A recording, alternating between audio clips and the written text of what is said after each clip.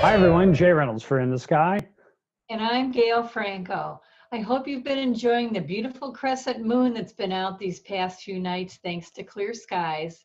And Joe Hamlin from Avon Lake sent in this awesome photo. This is called Earthshine because the sun is reflecting on the earth, which reflects back onto the moon. So that's just so neat. You can see the moon and the crescent at the same time. You can also see a very small bright dot above the moon. Now, is this a planet or a star?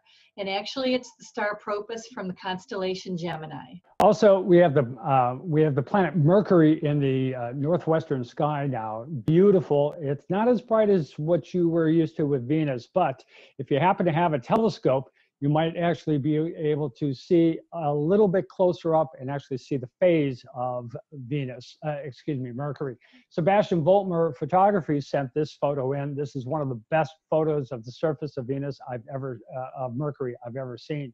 Also, have you noticed there's something missing in the sky? Well, Venus hasn't been around. Yeah, that's for sure. Venus is definitely gone. It's now about to cross underneath the sun. We won't see it again anymore until mid-June when it will be a morning planet. If you happen to have a telescope in mid-June, this is how it might look in your eyepiece here.